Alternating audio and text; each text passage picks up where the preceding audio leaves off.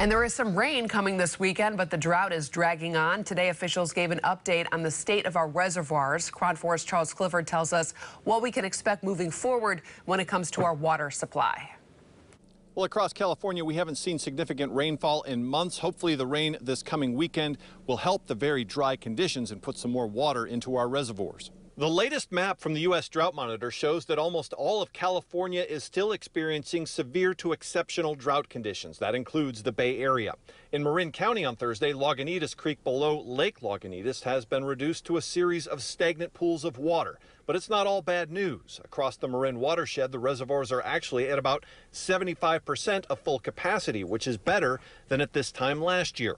In the East Bay Mud's total water storage is at 67% of full capacity. The SFPUC, which provides water to San Francisco and parts of the peninsula, reports that their water supply, which includes Hetch Hetchy Reservoir in Yosemite, is at 67.6% of full capacity.